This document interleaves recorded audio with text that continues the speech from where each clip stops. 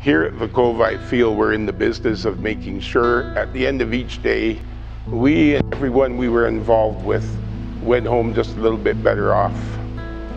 When you've done that with the least amount of muss, fuss, and bother, you've accomplished something important.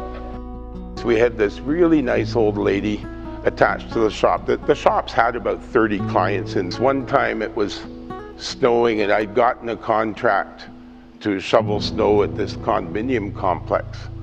And we get to work and you sort of started out in the workshop each day because that's where the clients came, their various transit and handy bus, etc. This little old lady comes in off her handy bus and I have a fur hat, my boots and a scarf on, and I'm stomping around. She stops and she looks at my fur hat and she says, "Oh my goodness, you got your hair done. Are you going dancing tonight?"